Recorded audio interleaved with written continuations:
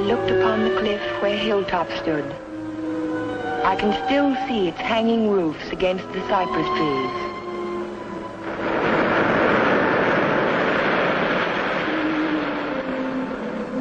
But Hilltop is no more. There is only a scar of jutting rock where once its windows glittered in the California sun. My Aunt Amelia's house still stands next door. I was a welcome guest within its walls, but to me it will always be a house of fear. I was afraid that Sunday morning in September. I was afraid before the doorbell rang.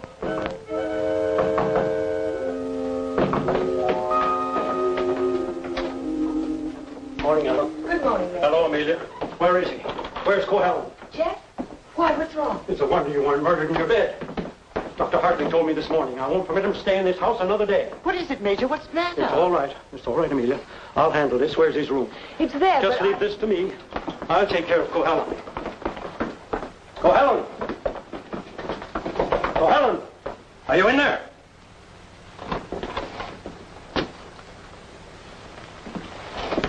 He's gone. He can't be. He said last night...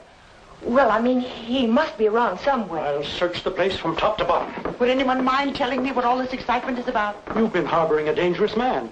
A man who is... Wouldn't it be fairer to Jeff if we waited until we find him and then he can speak for himself? Well, by all means, find him. But where? Well, supposing I look in the garage and see if his car's still there. Just what did Dr. Hartley tell you?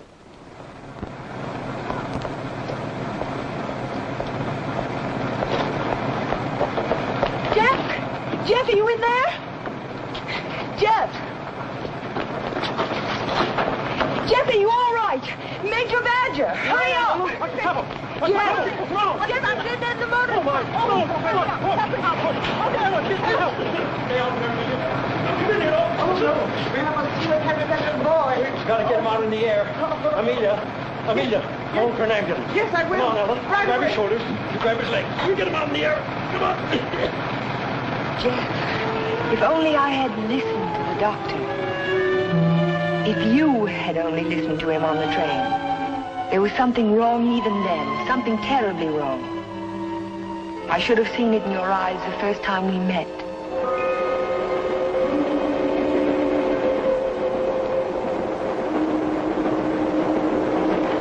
Well, hello, Jeff. Oh, hello, Doc. Patient in Los Angeles, or were you just doing the town? Oh, medical dinner at the Biltmore last night. What have you been up to? I spent a couple of days at the General Hospital. Those dizzy spells again? Nothing serious, I hope. When I need a doctor, I'll come to see you. I was getting some technical stuff for the Veterans Hospital I'm working on. Didn't I hear somewhere that Ben Sheppard donated the land for it? That's right.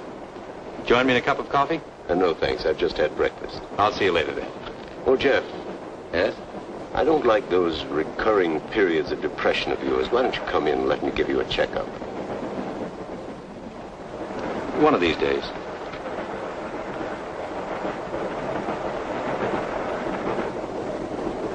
Morning, Elmer. Oh, good morning, sir. How about a little breakfast? You can start me off with some black coffee. Yes, sir.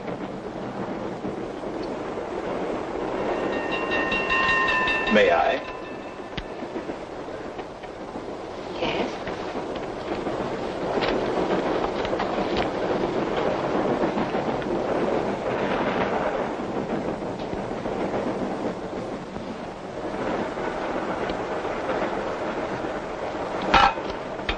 Oh, sorry.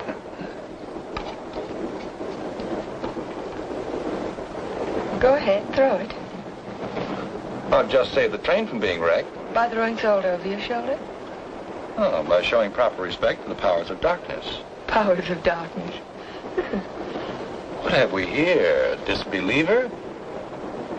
Let's see what the tea leaves say about you. Your coffee, sir. Oh, thank you. There's a trick my grandmother taught me. She learned it from an old witch in Ireland.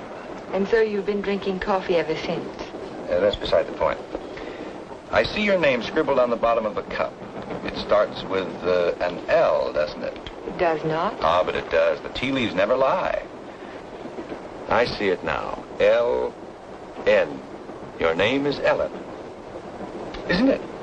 Yes. You'll not be so quick to scoff now, will you? Now, let's see where you're from.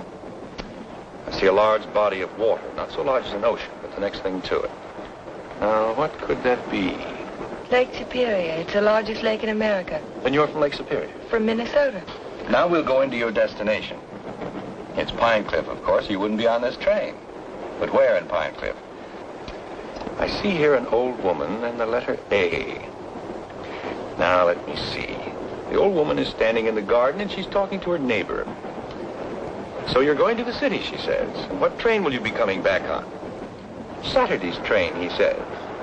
Then you'll have a pleasant companion, she says, for my niece Ellen is coming to visit me and she'll be on Saturday's train. You see, the tea leaves never lie. And neither do the tea bags. But how will I know her, I says to Amelia. Sure, now, she says, just look around the parlor car and the prettiest girl there, that'll be Ellen Foster. You're a real Irishman, aren't you? You've obviously kissed the blonde still. Kissed it, she says. I wear it on my watch fob. And just from what part of Ireland do you come? Flatbush.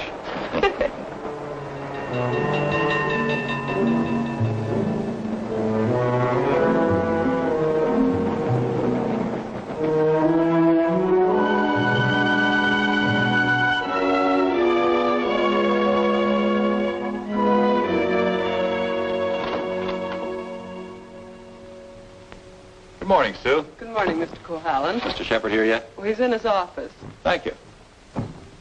I think this would be an ideal site for the beach club, don't you, Keith? Yeah, it certainly would, Ben. Mm-hmm. Busy, Ben?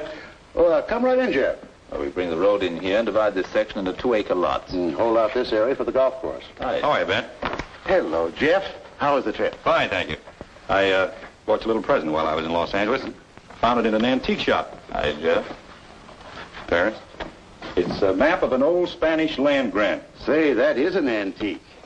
Here's the Ibarra territory. My grandmother's grandfather, he lived right there. That was before California was a state, wasn't it, Ben? It certainly was. I keep forgetting how long your family's lived here. Only since 1820. Really? Come in. Pardon me, Mr. Sheppard. What is it, Mac? Well, Sue told me you were in here. Did you take any blueprints with you when you went down to the city? No, why? Why, the rear elevations are missing. They can't be. I put them in a file Thursday.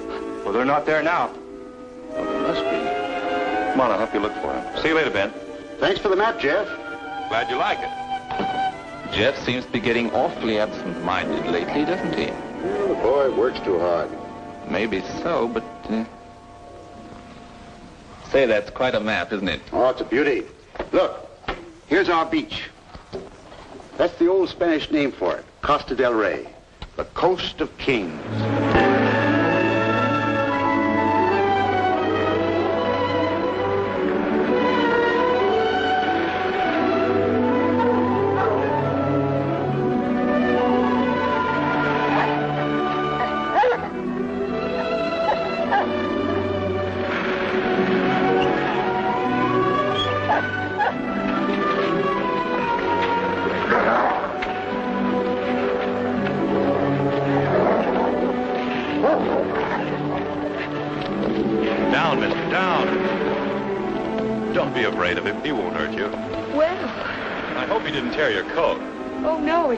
It's all right. I don't know what got into him. He never barks at people. He seemed to think I was an intruder. Oh, yes. Of course, that must be it. Is this a private beach? Oh, no. It's just that there was someone who used to sun here beside this rock. Well, I'll forgive him this time. I must say you own a very particular dog. I don't own him exactly. They own me. Shamrock and Mr. O'Grady. Mr. O'Grady? Isn't that an odd name for a German Shepherd? Well, it's Herr von Gradenstein on his papers. I translate it. Well, I guess I ought to go home. I'll walk along with you.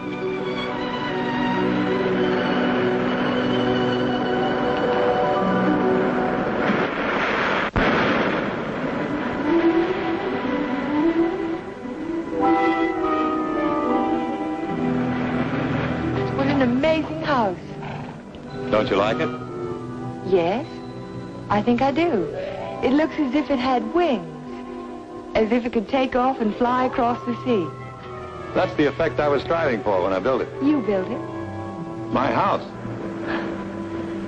It certainly belongs exactly where it is, doesn't it? Yes, I think a house ought to blend with its environment. If it's built in a valley, it should crouch between trees. If it's on top of a hill, it ought to be part of the sky.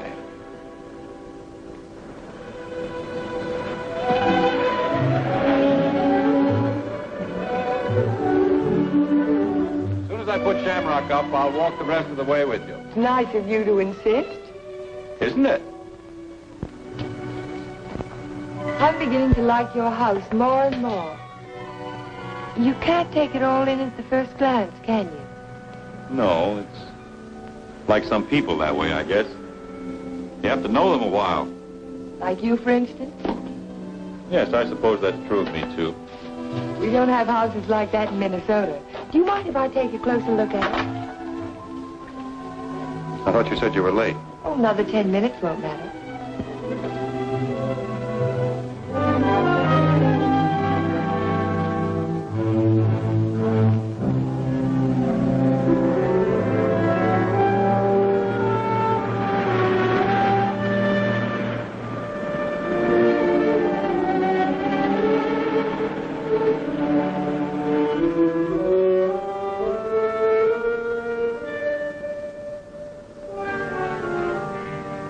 May I go in? Why, of course.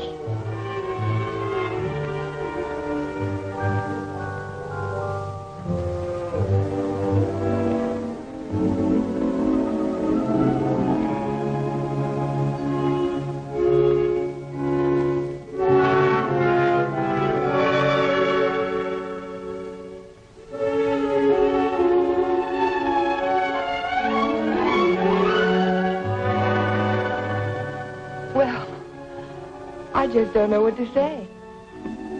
You care for a drink? Thank you. Sherry, all right? Yes.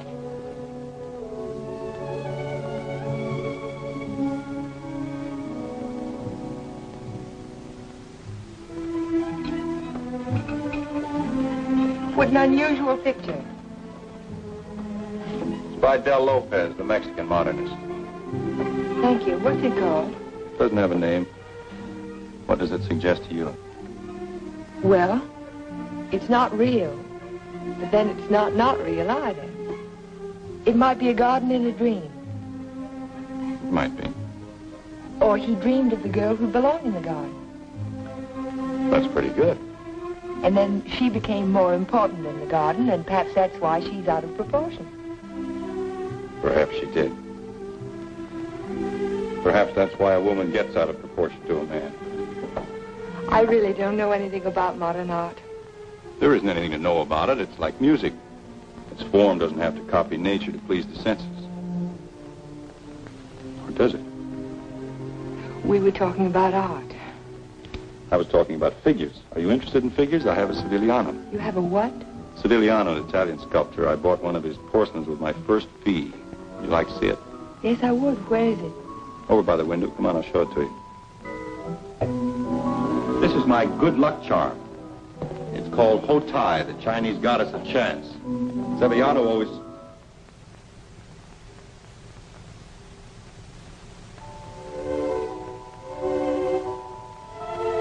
Oh, Jeff, I'm terribly sorry.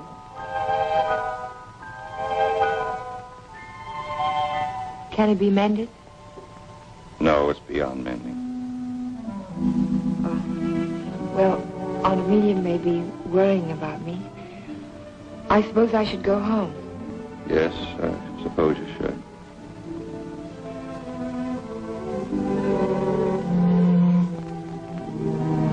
Goodbye.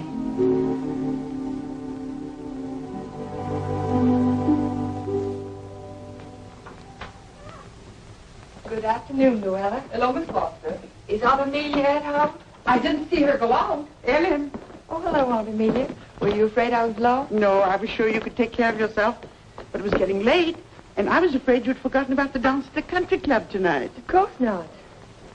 I just ran into Mr. Cohalan on the beach, and I stopped by his house for a glass of sherry. You were inside Hilltop? Why, yes. You don't disapprove, do you? After all, I'm a little old to need a chaperone. But no one's ever been inside Hilltop before. No one. Except Jeff.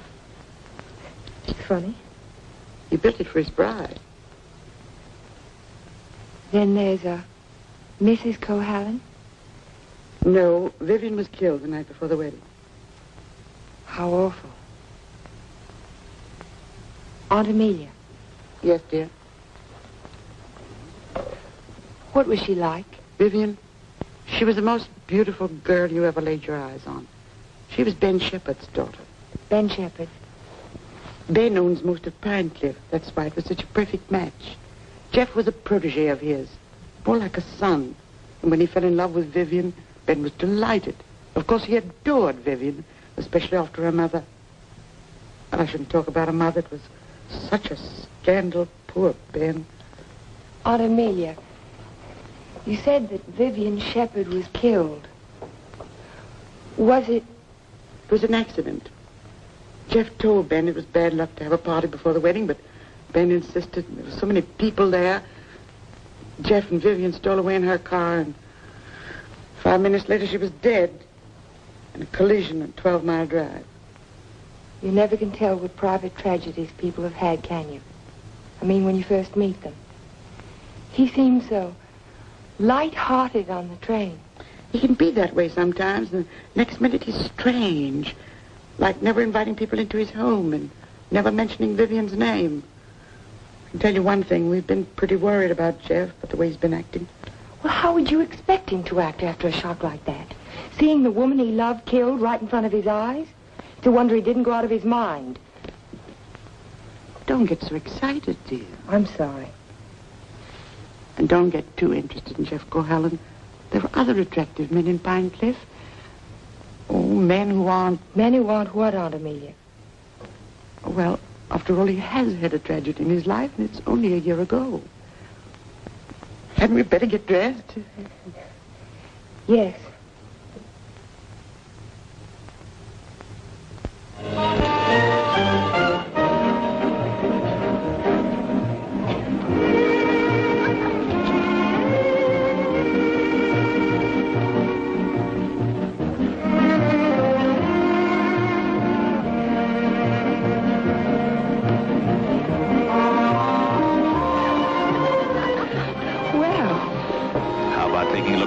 Big California mall, huh? I can see it through the window. Yes, what I had in mind was a personally escorted tour. Think of my reputation, Mr. Ferris. But I am thinking of it. A new girl in town seen walking with me in the moonlight while a stag line will give you a rush. I never encourage stag lines. There's no future in them. Well, in that case, we'll sneak out quietly, huh?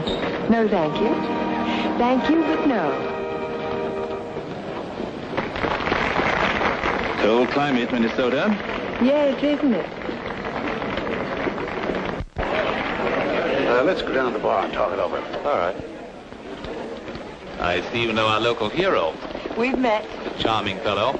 Yes, he is. I suppose you fall madly in love with him. Everybody else does. Except you, Mr. Ferris. Oh, I think he's just ducky. Did you children enjoy your dance? It was just ducking. Keith, you must sit down and have a drink with us. I thank you. I'd like to. Hello, Amelia. Hello, hello. Welcome home, Dodo. Thank you. Good evening, This is my niece, Ellen Foster. This is Miss Ferris, dear. How do you do? How do you do? And Dr. Hartley. Why, yes, we met on the train. My name is Ferris, too. You, I know. A waltz, Major. Now, you two stay right here and don't you move till we get back.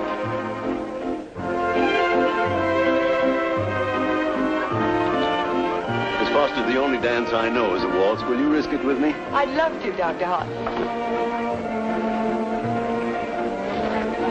And how were things at the separation center? Did you have a good time? Reno is delightful.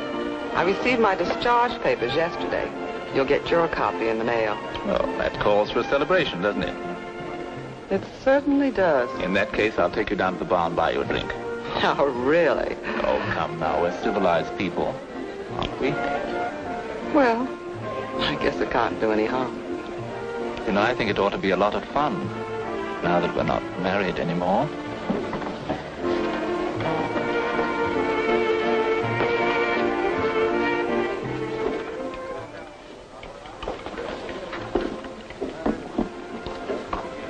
What do you think your chances are?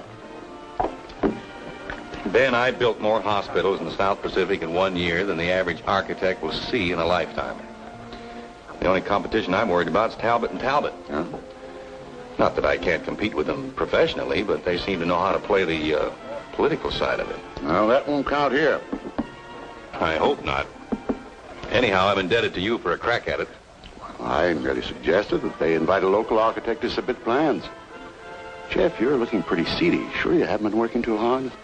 Well, it's been a pretty hectic week, Ben, but we finished up tonight. Plans are all wrapped and ready for mailing in the morning. Hello, Ben, you old darling. Hello, Dodo. Hello, Jeff. There's an admirer of yours looking for you upstairs. Who's that? A girl by the name of Foster. You seem to have made quite a score. Aren't you speaking to me, Jeff? Certainly, Dodo. How are you? Fine. Our congratulations in order? They certainly are. We're celebrating the new freedom. See you later. Bye. I think I'll go upstairs, Ben. It's getting a little crowded down here.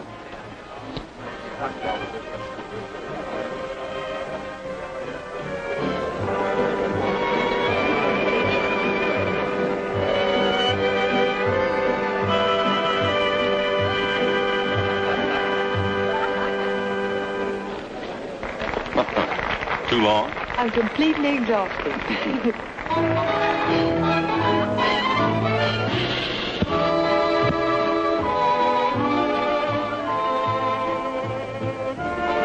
What is that song? Do you know? It's called Don't Forget Me. Oh, I remember. They played it a lot last year. Yes, they played it last fall. Is something the matter? No, I didn't eat my dinner. I guess you shouldn't drink on an empty stomach. Excuse me.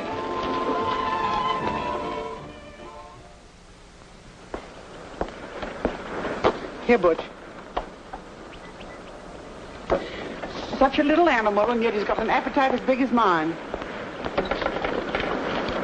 Well, Jeff doesn't act, sir. Oh, maybe he left early. But he looked so worried last night. Well, supposing he's ill and there's no one to take care of him. After all, dear Jeff's a big boy now. Oh, how nice. We're invited to Ben's fiesta next week. He gives one every year. I think I'll walk over and make sure he's all right. Who, Ben? Oh, you mean Jeff?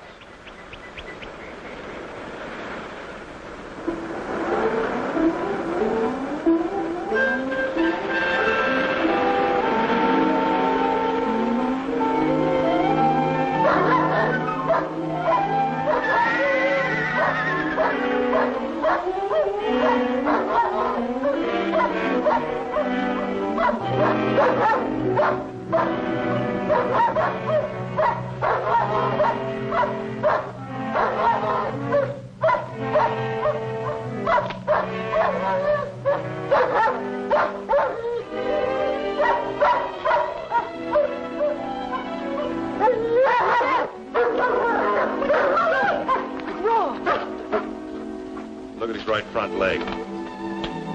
It's shattered. Poor Shamrock. I hate to have to destroy him. How did it happen? I don't know. I don't know how it could have happened.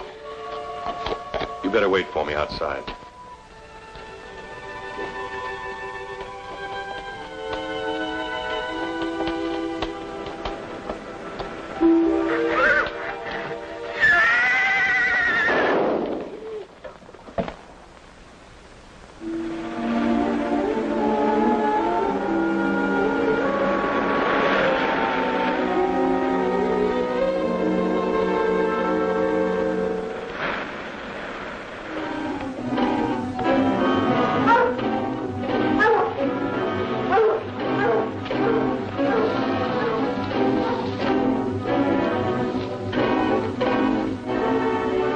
Which way he went? Who? The man. What man? He was hiding in the bushes. Didn't you see him? No. I only saw some branches move, that's all.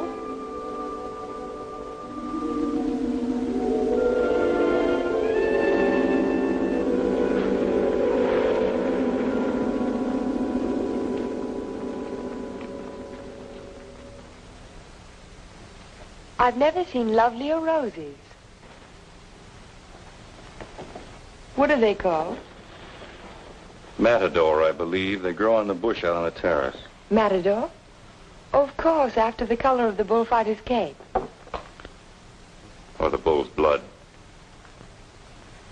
Jeff, I'm so sorry about Shamrock.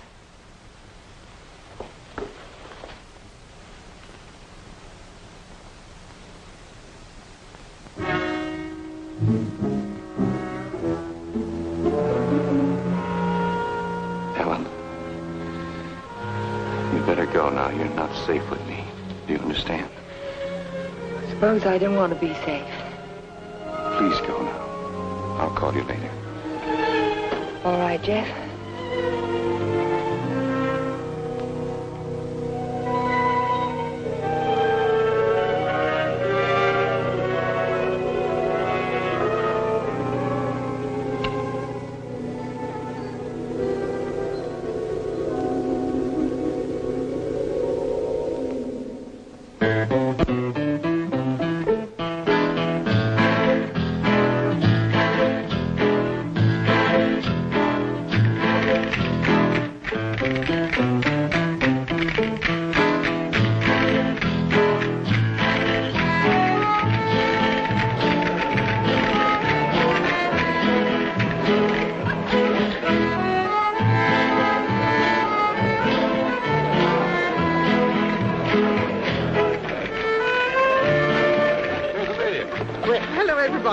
Ben, this is a wonderful part. Oh, thank you, Amelia. Tell me, have you seen the Major? Yes, he's right over there. Thank you. Excuse me, please. Certainly. Will you excuse me, please? All right, Ben. Thank you. Major, I wonder if you could tear yourself away from these charming people and come and speak with Mrs. Atkinson. She's dying to talk to you. You know, for a woman, I think it was age. Go ahead. Tell me, what does a certified public accountant do? Especially a pretty certified public accountant. I compile actuarial tables for an accident insurance company. What are the odds against a man fracturing his arm? That sort of thing. Oh, what are the odds? 90 to 1 that you won't break your arm this year. Well, that's good. But if you do, it's 2 to 1 that it'll be the right arm. Well, have you noticed that in your practice? No. What I've noticed is that my patients have all their fractures just when I'm ready to sit down to dinner.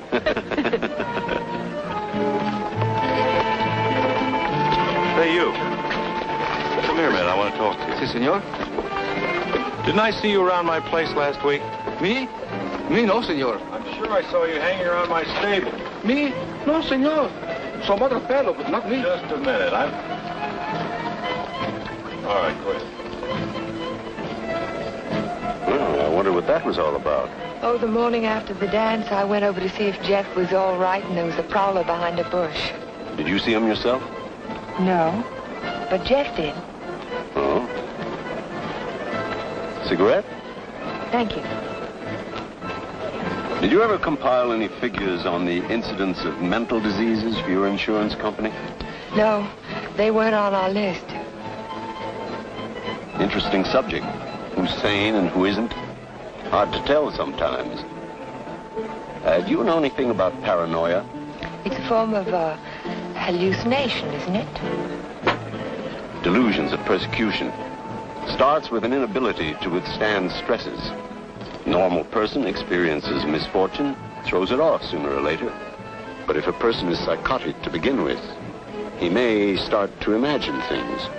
He might even begin to imagine there's a conspiracy against him. That's when he gets dangerous. Do you have a specific case in mind, Doctor, a person that you're treating? No, it's out of my field. I'm a general practitioner, not a psychiatrist. Senor Doctor. Yeah. Lady call on telephone, very sick. You come right away? Did you get the address? Si, senor. Oh, thank you. Forgive me, please. Of course.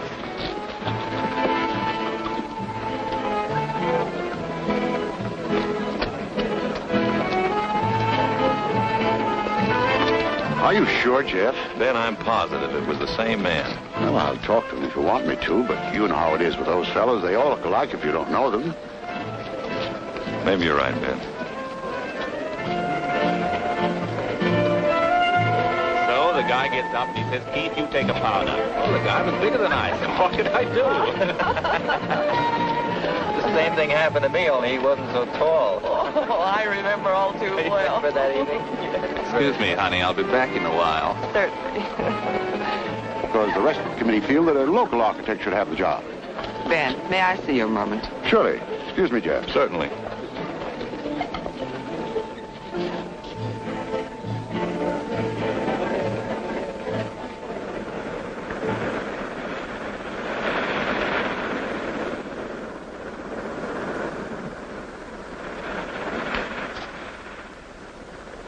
Well, if it isn't Miss Icicle from Minnesota. Good evening, Mr. Ferris. Call me Keith. It was nice of you to find this secluded spot. Are you always this way when you've been drinking? Oh, now, this Miss Prim and Proper business didn't fool me for a minute. I spotted you the first night. Don't. You don't have to pretend, honey. Just relax and enjoy it. Stop it. You kidding?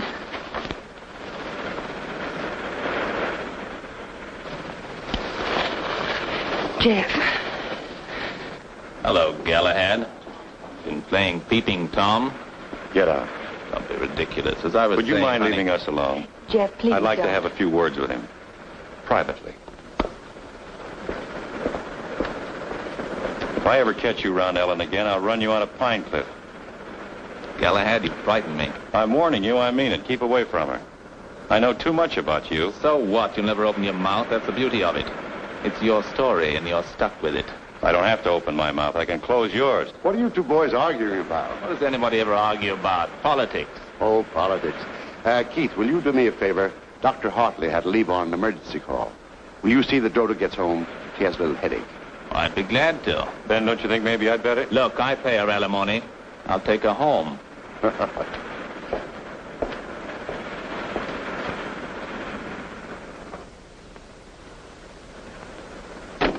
It was a lovely, lovely party, darling. I'm glad you enjoyed it. You're sure I can trust you to take her straight home? Oh, the car knows the way, Ben, all by itself. Good night, then. Ben. Yes? It might be a good idea to keep an eye on Jeff tonight. See that he doesn't drink anymore. He was getting a little out of control. Thanks, Keith. I'll watch him. Good night.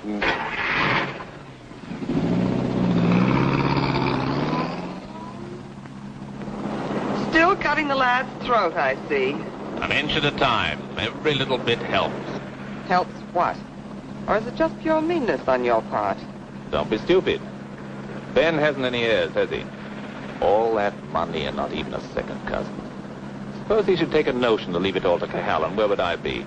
Out in my ear the day after the will was filed. Well, you don't think he's going to leave it to you, do you? No. No, I'm voting for charity, with Keith Ferris as administrator of the estate. What would you think of a Vivian Sheppard Foundation for something or other? That turns even my stomach.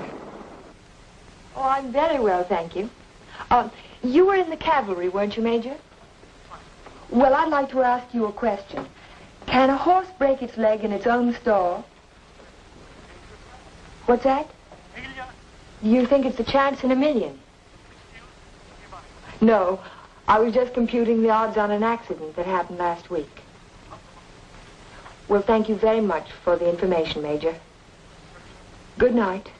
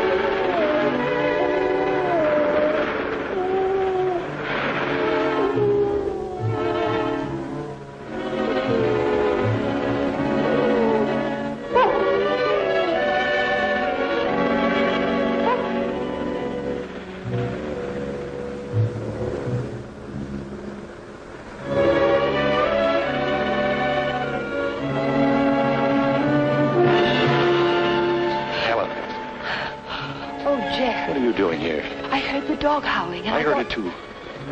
Could you tell where it came from? No. It's around here someplace, but I can't locate it.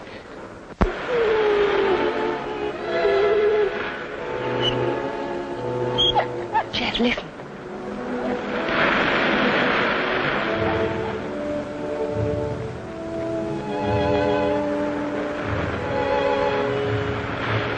What's the matter, mister?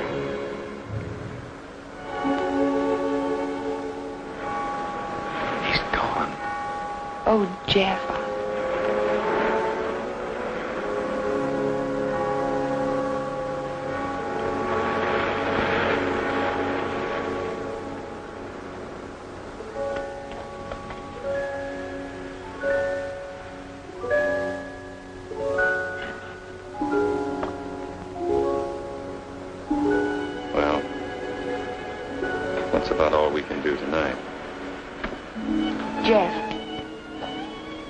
I want to talk to you. Well, not now. I'm sorry, I didn't mean to be rude, but I'm just not in the mood for conversation. You have to listen. It's important. Well, let's go up to the house.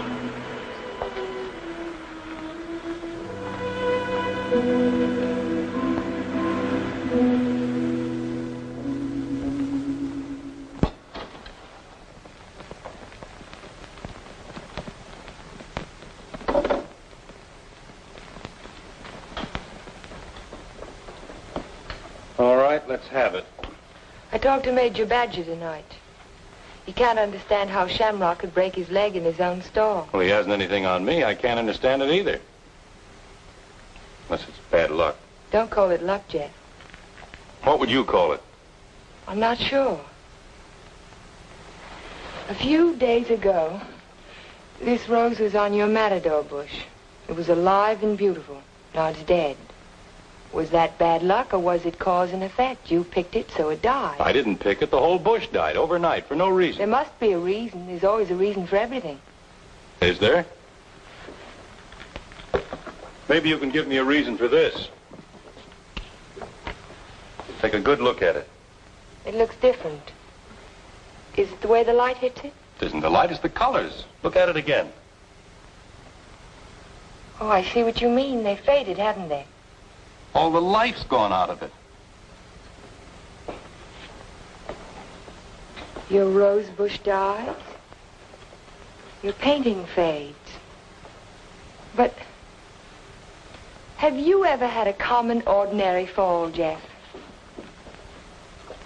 What do you mean? 65% of all accidents are falls. Falls down a flight of steps, falls out of a tree, falls off a ladder, or in a bathtub.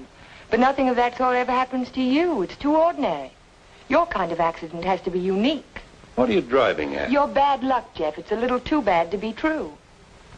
Your porcelain figure fell off the table while nobody was in the house. Shamrock broke his leg while he was in his own stall. Now your picture fades. It's too bizarre, Jeff. The impossible can happen, but not over and over again. Are you trying to tell me they didn't happen? No, they happened all right, but it wasn't luck. Can't you see the pattern that runs through all your accidents?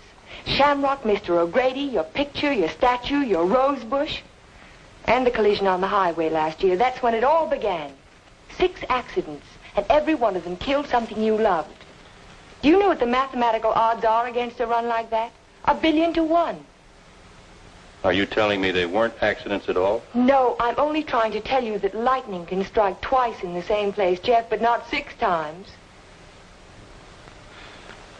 You mean you think that all of these things have been planned by someone? Someone who hates you, who's trying to destroy you. Who could it be, Jeff? I don't know. We'll find out. We'll go back to the beginning, the night that Vivian was killed. We'll talk to the policeman who reported the accident. We'll find the garage they took the car to. We'll ask 1,000 questions about the accident and about Vivian. Ellen. We'll start tomorrow morning. We'll look for witnesses. Ellen, wait a minute. Perhaps the ambulance driver will remember something. I'll find him and I'll talk to him. You won't talk to anyone. Well, why? Why won't I? Because I don't want you to. But, Jeff... Listen to me. I don't want you asking questions. I don't want you investigating anything. This is my affair. I'll handle it my own way. I was only trying to help you.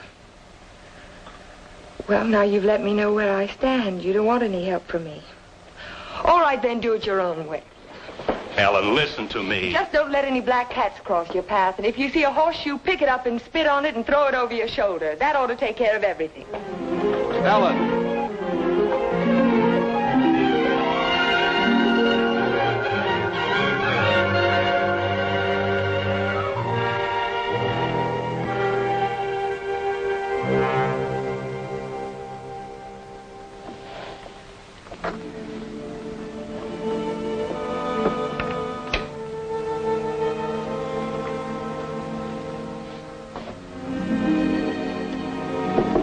Come in. Hello, Aunt Amelia. You didn't tell me good night, dear. I'm sorry. Is anything wrong? No, there isn't anything wrong. There isn't anything right either. I saw you come home. You were at Jeff's again, weren't you? Yes. I don't want you to think I'm an old busybody, but I'm all the family that you have, and it would help you to talk to someone. What is there to talk about? He doesn't love me. He never will. He's in love with a memory. I tried to warn you to be sensible. Sensible? I love him. I've got to help him if I can, whether he likes it or not. I know. Good night, dear. Good night, Aunt Amelia.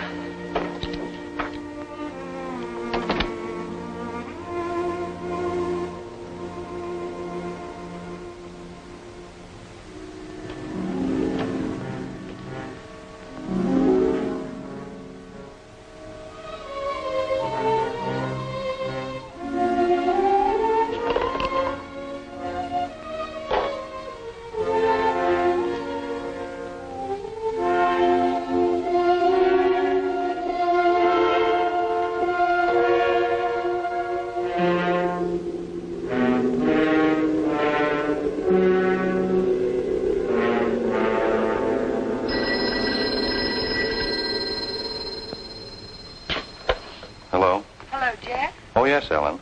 I've taken your painting to an art shop. You did what? I found out some very important information. If you come over tonight, I'll tell it to you. No, I can't tell you now. Look, I thought you understood I was going to handle this in my own way.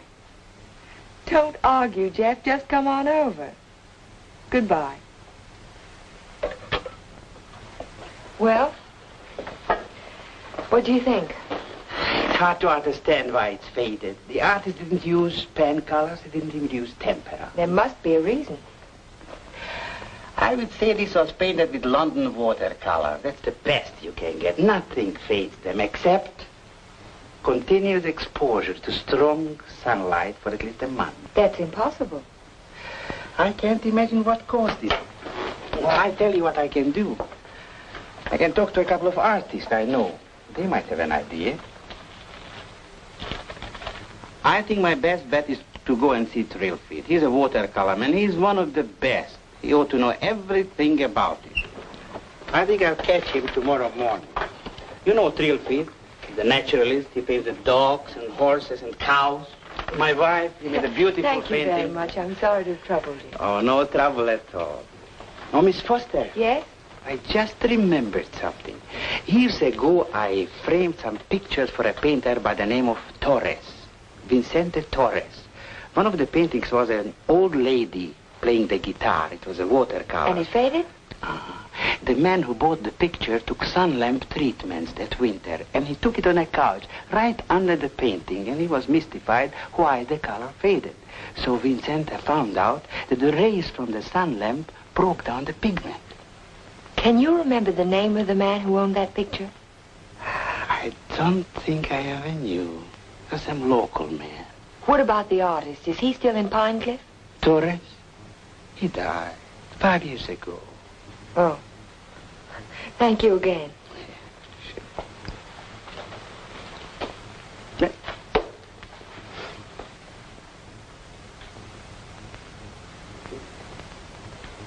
Very strange. Have you told anybody else about this? Of course not. But someone in Pine Cliff knows that you can fade the colors out of a painting by turning a sun lamp on it. If we can find out who owns that picture, Jeff, the portrait of the old woman with the guitar... What would it prove? If somebody wants to destroy a painting, there must be 100 easier ways of doing it. That's not all. Read this.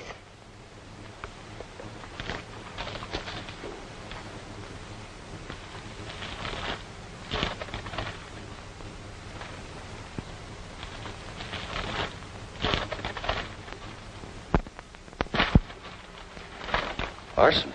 In the soil underneath the matador bush. I dug it out this morning. Enough arsenic to burn out the whole root system. It didn't get there by accident, Jeff. Someone put it there. Someone who knows how to poison a rose bush. Or a dog. Or a man's life. Would you really like to help me? You know I would. Then forget it. Forget the whole thing. But there was poison in the root system. The chemist told me. You never saw the chemist. You never heard of a portrait of an old woman with a guitar. Do you understand? No. No, I don't understand. Jeff! Jeff! Your house. Look out the window. I saw it from upstairs. What? It's burning.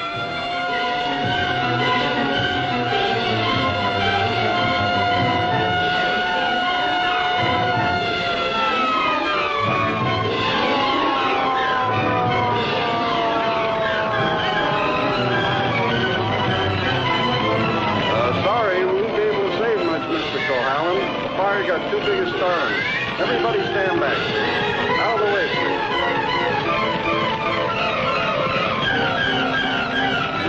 Hello, Jeff. It's a lovely fire, isn't it? You know, you can see it for miles. Jumped right in my car and drove over. Wouldn't have missed it for anything.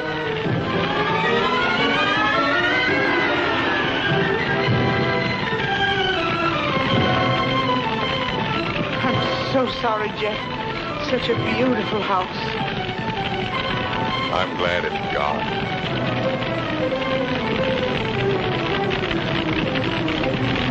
Be sure to tell Jeff that he's welcome to come and stay with us as long as he likes.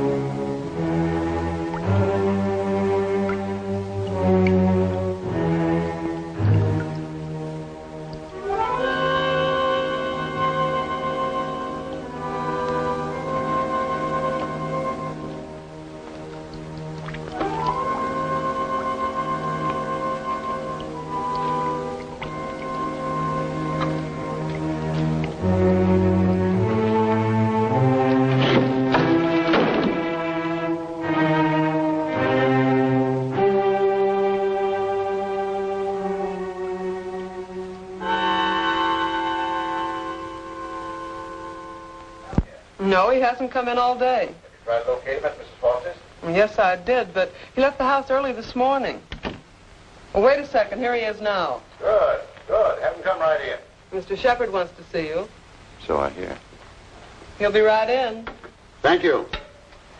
He's here now, Stacy. Hello, Ben. I didn't mean to keep you waiting. It's quite all right, Jeff. I'm terribly sorry about what happened last night. I know you are, thanks. I wouldn't bother you about anything today ordinarily, but Mr. Rogers just came to town. Stacy Rogers, chairman of the hospital committee. Oh, of course. How are you, sir? Glad to know you. This is the Jeff Cohalan I recommended to you. Yes, we examined your plans last night, Mr. Cohalan. Good, clean, modern lines. Thank you. I'm sorry we couldn't give you the job. You couldn't, what? I was just about to tell you, Ben. We decided on Talbot and Talbot. You did? Well, this is a surprise, Stacy. Which was it, Mr. Rogers? Politics or stupidity? I beg your pardon. If they'd given it to Magruder or Chesney and Pike, I wouldn't have said a word because I know the boys would have gotten a good, modern hospital. But Talbot and Talbot haven't had a new idea since Burnham did the Flatiron building. Oh, now, take it easy, Jeff. Oh, they're not architects. They're political finaglers. Maybe you can tell me just one detail in their plan that was an improvement over mine. Name just one. Young man, your attitude doesn't deserve a reply. But since you're a friend of Mr. Sheppard's, I will say to you that no member of the board, myself included, could understand how a reputable architect would submit his design for an important building with no interior detail whatsoever. No detail. There were 17 blueprints of the interior, right down to the placement of the operating tables and surgery. You may have drawn them, young man, but you didn't send them to us. There were no interior details? None at all. Could they have been misplaced somewhere in your office? Not possibly. The sealed packages were opened in the presence of the entire board. Maybe you misplaced them, Jeff. You know how absent-minded you've been. Suppose you can find the duplicates. Would the board be willing to reconsider? That's impossible. The contract has already been awarded.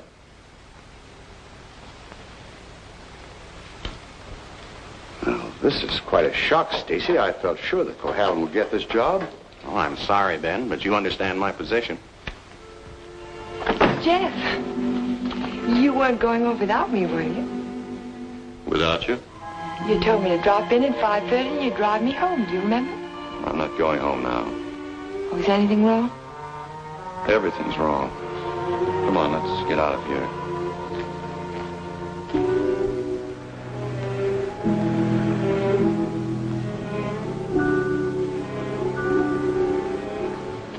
It's dreadful. A whole year's work completely wasted. Typical Cohalan luck. Don't keep calling it luck. Supposing someone took those plans out of the office and wrapped the package over again. Who'd do a thing like that? Keith would. He hates you. He hates everybody. There's something twisted inside of him. It would take a psychiatrist to explain it. And why does Mr. Sheppard keep him on at the office? He doesn't know what he's like. Dodo must know. She acts as though she's still in love with him. There are women who love men like Keith. Take a psychiatrist to explain that, too.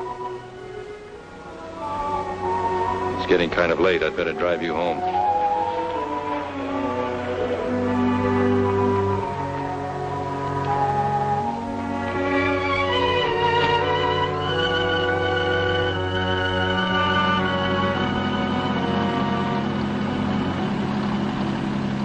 Isn't this near where... What'd you say? Nothing. Drive faster, will you, Jeff? I want to feel the wind in my face. All right.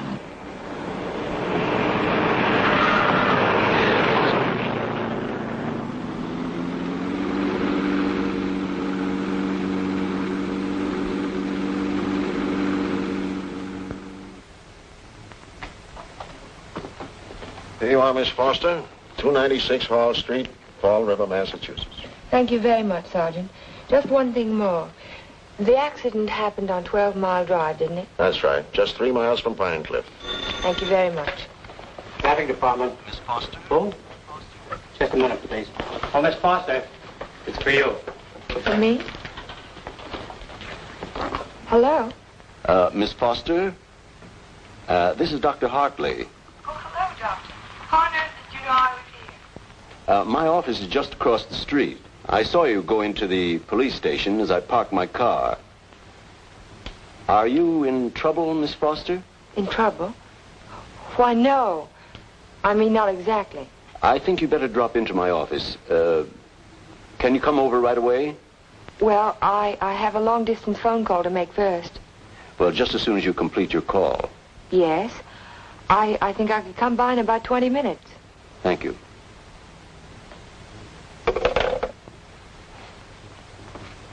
Thank you, Sergeant. That's all right. Miss Foster. Hello, Dr. Hartley. Come in. Come in. I was startled when you telephoned me at the police station. Well, I'm very glad I spotted you when I did. Why did you ask me if I was in trouble? Well, the fact is, I'm in rather an awkward position.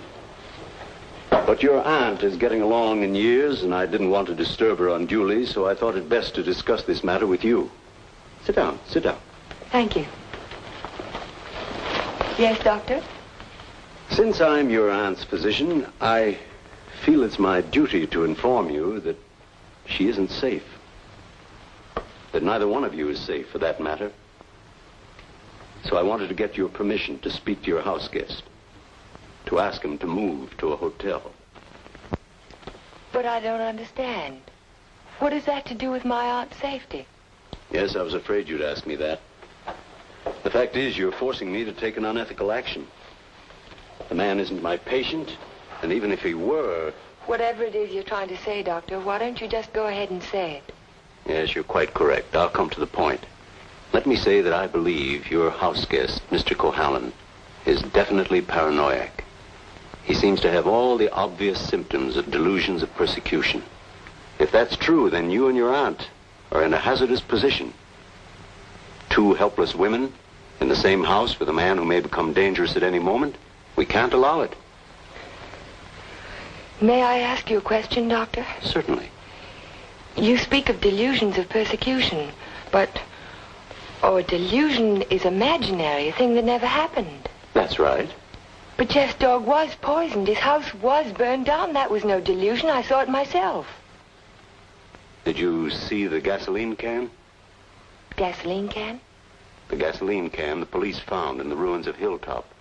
It was an unusual type of container. Only one store in Pine Cliff sells them. And that store sold such a can to Jeff last Monday. How do you know? The chief of police told me so this morning. But I don't see how. And that isn't all.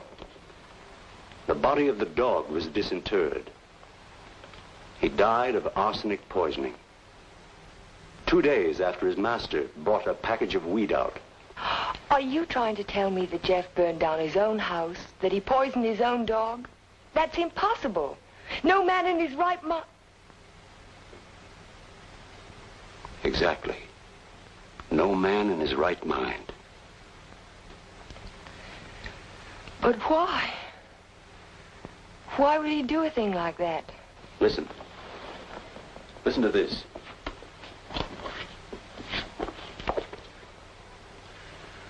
Once the feeling of guilt is firmly established in the subconscious, the patient may do injury to himself as a form of penance or self-imposed retribution.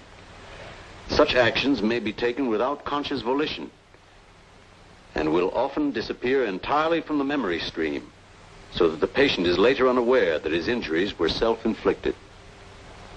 That's my theory, that Jeff is suffering from feelings of guilt, and he's unconsciously punishing himself for it. Guilt? You keep talking about guilt. I don't understand you. What is he guilty of? His fiancée was killed in an automobile accident a year ago, and he was at the steering wheel at the time. It would be an unusual man who didn't reproach himself under those circumstances, even if he was blameless. And if he thought he was responsible for the death of the woman he loved, if the thought began to prey on his mind, it's rather an obvious theory, isn't it? Yes. Then I have your permission to speak to him. I'll be as tactful as possible. No, not yet. Not until Friday. Friday? I've got to have time to think about it. I'll be very careful, but promise me you won't speak to him yet. Well, I can't force my opinions on you, Miss Foster, but I must emphasize as strongly as I can that delay can be dangerous. Extremely dangerous. I'll be very, very careful, Dr. Hartley. I hope you will, Miss Foster. Thank you.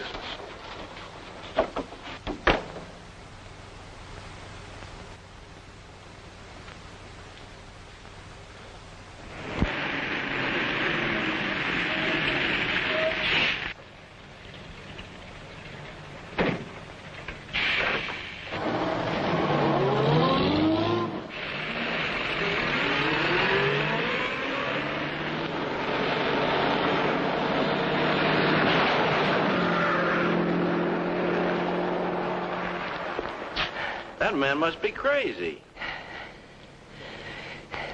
Thank you very much.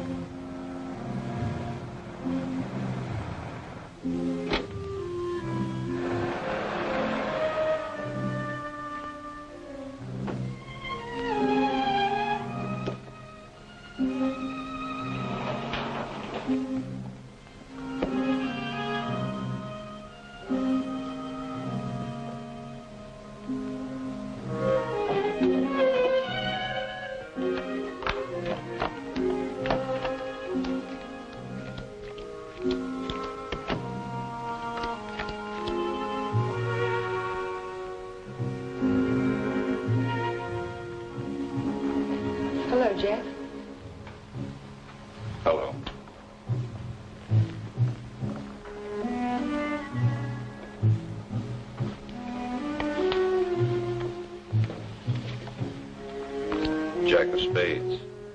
Is that bad luck? Like a black cat? A dead man's card. Oh? Is there a card for a dead woman? The queen of spades. I almost drew it this afternoon. Oh, what happened? Oh, I just gotten off the bus and was waiting to cross the street and a car nearly ran me down. It almost seemed to be trying to. Did you see the driver? No. I was too busy trying to get out of the way. What kind of a car was it? A green convertible. Like yours. Except the top was up. You've got to get out of here, Ellen. You've got to get out of Pine Cliff right away. Why, Jane? Because something else is going to happen. I can feel it. It might happen to you. I'm not going to leave, not now. I'm warning you, Ellen. It's no use, I'm not going. You're asking for trouble. Am I? Then I'll really ask for it. Watch yourself closely. Watch yourself every minute. Don't trust anybody. Not even you? Not even me. Well, I think I'll go to bed now. Major Badger said he'd come by in the morning and take us to church. You won't forget what I said. You'll be careful. I'll be careful.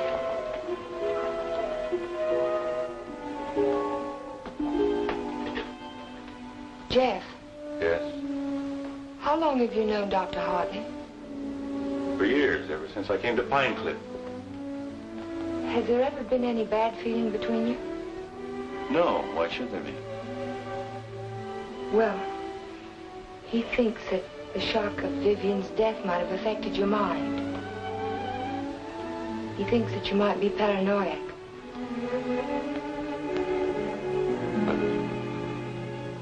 You don't think so, do you? No. I don't think so. Good. Good night, Jeff. Good night, Ellen.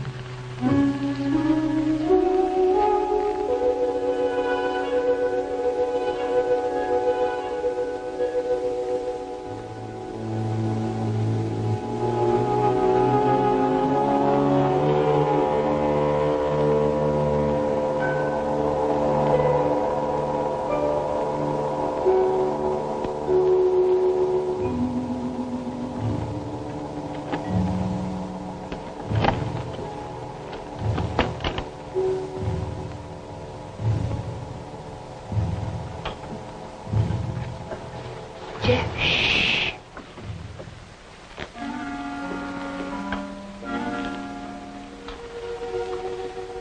I had to see you again. I wanted you to have this. Don't be afraid to use it if you have to. I want you to wait for me tomorrow morning. Tomorrow morning? You mustn't leave the house. You mustn't leave the house without me. Promise you won't. All right, Jeff. I promise. You won't forget when Major Badger arrives? No, I won't forget. Good girl. Good night.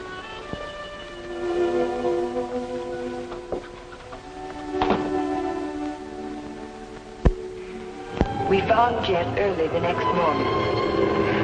I can still smell the fumes of the gasoline as we pulled his body from the car. But somehow it didn't quite ring true.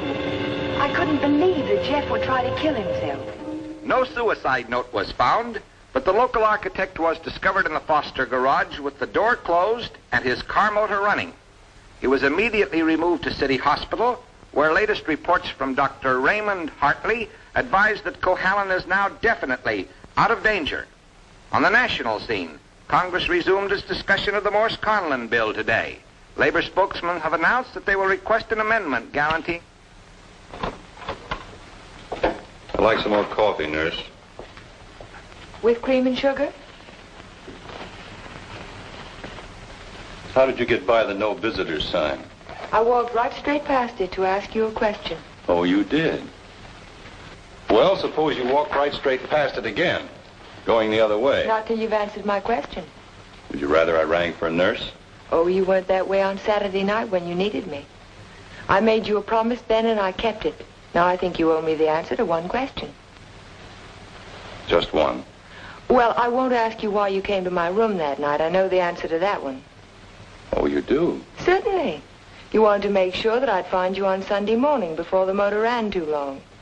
You probably didn't start it until after the Major rang the doorbell. You don't miss much, do you? You counted on that, too. You knew that when we couldn't find you in your room, I'd think of looking in the garage, no thank you, to see if your car was still there. You have all the answers, haven't you? All except one. Why did you fill those buckets with gasoline? Fill the buckets? Oh, you saw that, too? Yes. I wasn't filling buckets. I was draining the gas tank. So if you didn't show up in time, the motor would stop running as soon as the gas in the carburetor was gone. But why? Why did you do it? You had your question. Don't be technical. Why did you pretend to commit suicide? When that car almost ran you down Saturday morning, you don't think that was an accident, do you?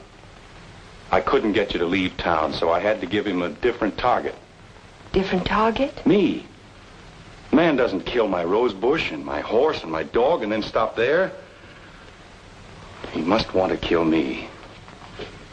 I can't wait any longer, not while strange automobiles are trying to run you down on the highway. I've got to force his hand now. I want him to think that it's safe to take a shot at me. Don't you understand? Not quite. I've tried to commit suicide, haven't I? It was on the radio. It says so right here. So what if somebody takes a shot at me now and leaves the gun in my hand? It's an open and shut case, isn't it? The police wouldn't even investigate. So he's free to kill me now if he can. Doesn't have to hit around the edges anymore. But keep away from me. Don't stand too close to the target. Is that why you wanted me to leave Pine Cliff? That's why I want you to go home now and stay there. Lock the doors from the inside. If you have any visitors, don't let Aunt Amelia out of your sight. Don't trust anyone. Where will you be if I want to find you? I don't know, but I have to get out of here. I can't wait for him to make the next move. I've got to get out and go after him.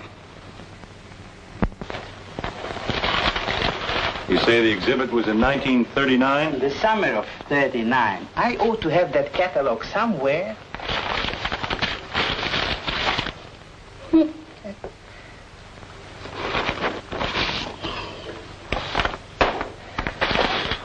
Here we are. And there's a list of all of the exhibitors in here? In the back of the book. Practically every artist who might have known Torres. Oh, This is perfect. Exactly what I was looking for. Thank you. Good afternoon. Yes? Are you Mr. Strabini? Strabini? Yes, that's me. Did you ever know an artist by the name of Vincente Torres? Vincente Torres? Yes. No.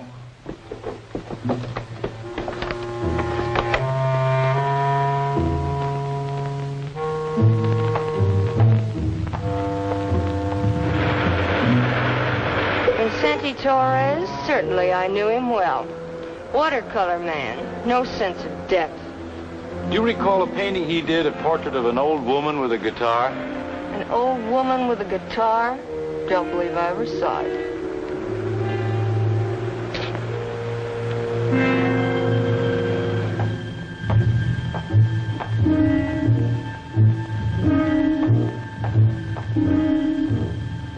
The old woman with the guitar? Yes, I remember when Torres painted it. It was during his Renoir period. Do you remember who he sold it to? Didn't know he ever found a sucker. It was a piece of tripe. Well, thank you. Not at all.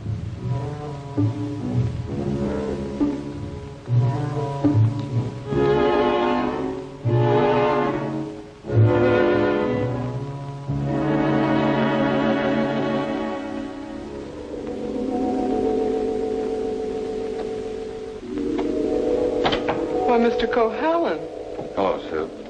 you had a few phone calls. Anything important? I don't think so. A man named Carter called. Said he was a friend of an artist that you knew. The name sounded like Boris. Was it Torres? Could be. Did he leave a number? No. He said he'd call back around 6. What's after that now?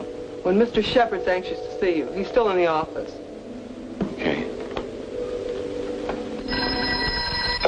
Sheppard Estates. Oh, yes, just a minute. Mr. Carter. Hello?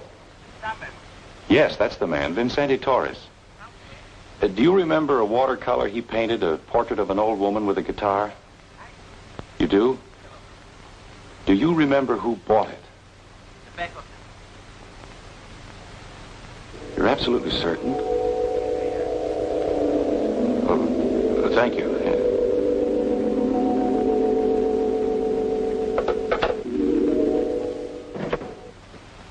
Oh, you're just the man I've been looking for. They wouldn't let me in the hospital, and you seem to have disappeared since you got out. Well, I had some important things to do, Ben. Well, anyhow, you're here now. That's the main thing. Of course, I know it was an accident, boy. You couldn't have done it deliberately. Couldn't I? Of course not. But just the same, you've been overworked lately.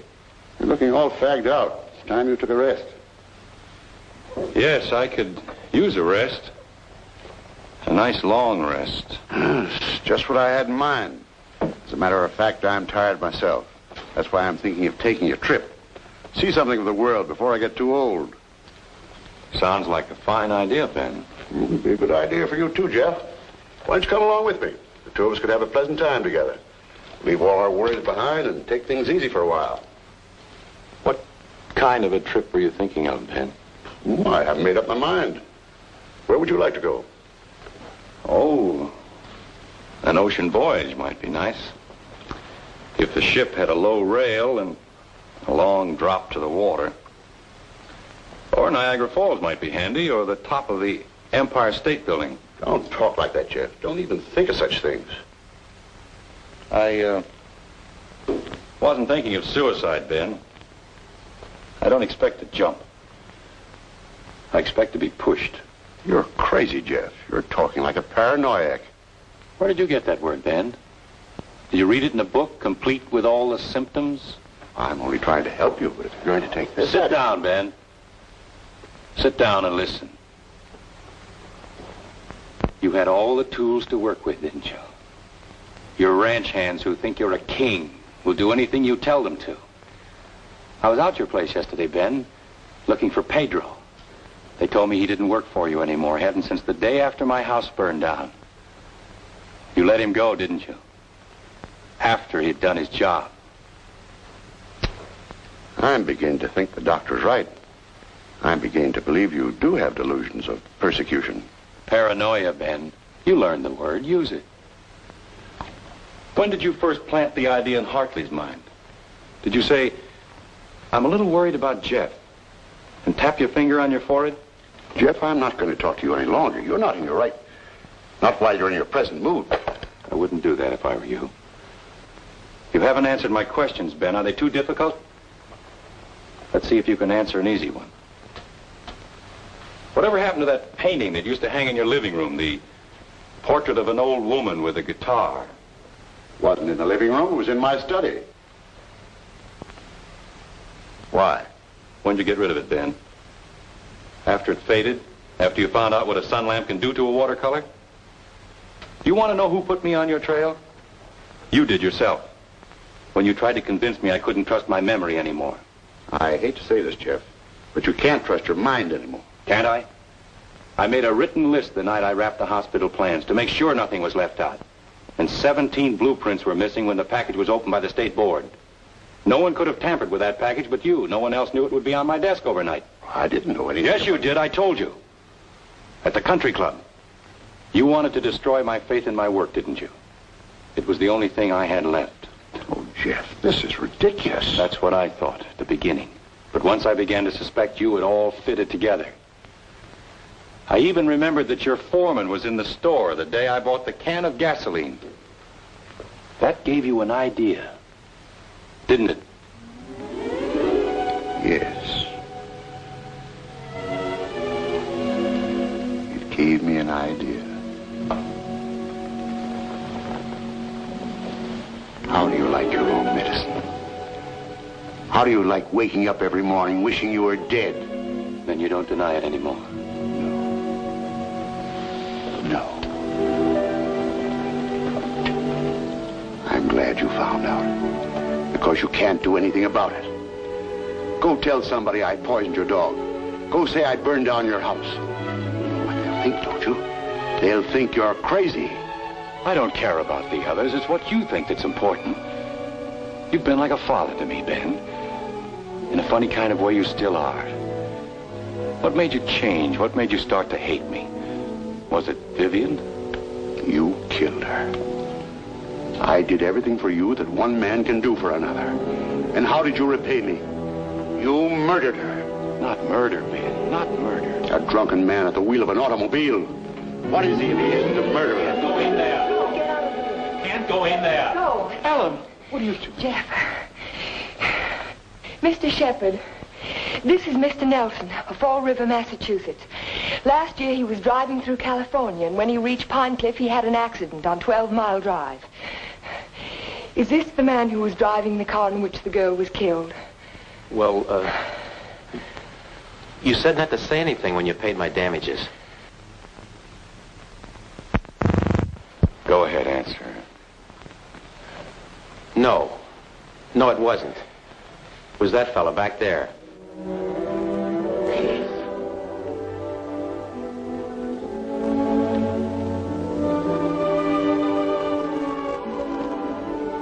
Thank you, Mr. Nelson. I tried to keep it from you, Ben. At the party you gave the night before Vivian and I were to be married, I don't know whether you remember or not, I said something to you about the room being a little stuffy. I wanted to go outside for some air. I was really looking for Vivian.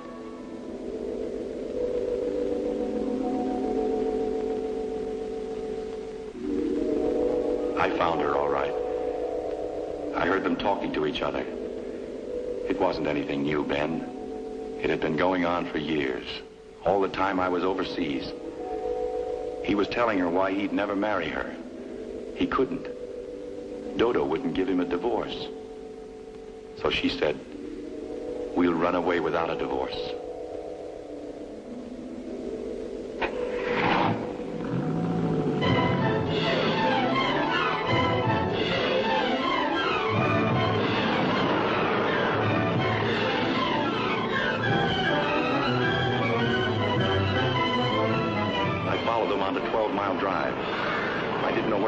But I knew I had to stop them if I could. He was going as fast as the curving road would let him.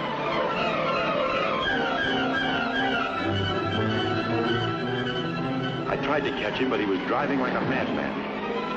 We were coming to the fort where 12-mile drive meets the highway. I saw a car approaching on the main road. Ferris didn't see the other car. I knew what was coming, but there was nothing I could do to stop it.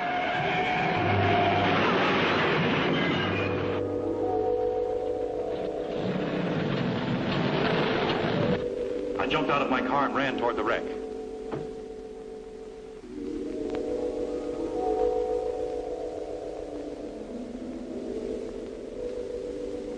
He said, do something for her. But there was nothing anyone could do for Vivian. There was only one thing left to do for anybody. I told him to take my car and get away from there. I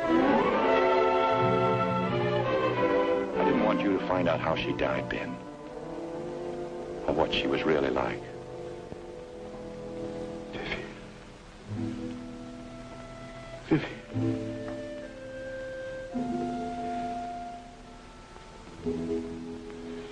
I'm sorry you had to know, Ben. Even now.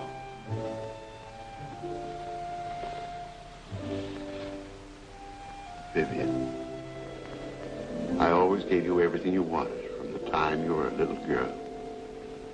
You were all I had after your mother ran away. She was no good. I never told you that, did I? Your mother was no good. Now you want to run away, too. You're just like her. The same bad blood. Jeff, he thinks I know. I won't go through that again. I'll kill you first. I'll kill both of us. My shoulder. Ben, put down that gun. Put it down. You ran away. You ran away from me. Call Dr. Hartley. Well, you finally fixed me with the old man, didn't you? But you'll never get any of his money now. He's as nutty as a squirrel. Now get out of here. Get out of Pine Cliff. If I ever see you again, I'll kill you. Dr. Hartley, this is Ellen Foster. Will you come over to Mr. Sheppard's office right away? Yes, it's urgent. Thank you. It's all right, Ben. Everything's going to be all right.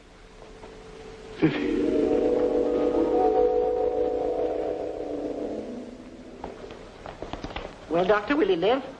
He's healing beautifully. No infection, no complications, simple perforation of the deltoid. And all the time I thought it was my shoulder.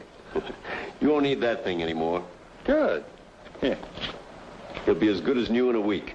Tell me about Ben. Well, Amelia, Ben was the psychopath, of course, from the beginning. I ought to have suspected it, of course. Now he's had what the psychiatrists call a catharsis. He's brought his troubles out into the open. Ellen helped to bring them out when she phoned Fall River. He'll be all right now, in time. Well, I'm very happy to hear that. Well, I hate to drag myself away, but the ill and injured are waiting. I'll see you to your car, Doctor. Bye, Ellen. Jeff. Goodbye, Dr. So long, Doc. And now, young lady, suppose you come along with me.